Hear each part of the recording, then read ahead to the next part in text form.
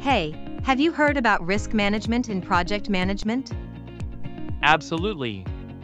It's the process of identifying, assessing, and prioritizing risks that could affect a project's success. It's crucial for project managers to have a solid risk management plan in place. Interesting. What are the major steps in project risk management? There are four main steps: risk identification, risk assessment, risk response planning, and risk monitoring and control. Each step is essential in managing risks effectively. That makes sense. What are some strategies for managing risk in a project? There are five main strategies: risk avoidance, risk mitigation, risk transfer, risk acceptance, and risk exploitation. Each strategy is used depending on the nature and impact of the risk. Wow, I had no idea there were so many strategies.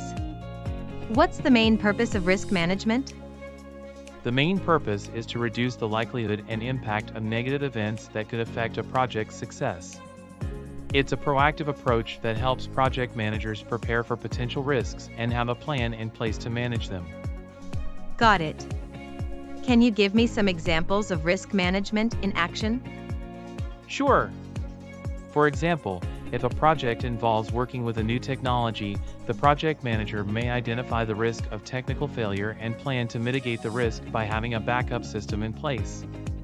Or, if a project involves working with a new team, the project manager may identify the risk of communication issues and plan to mitigate the risk by having regular check-ins and team-building activities.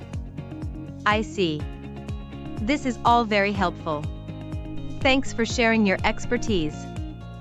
No problem. Remember, managing risk is essential for project success. Let's keep supporting each other in our project management journey.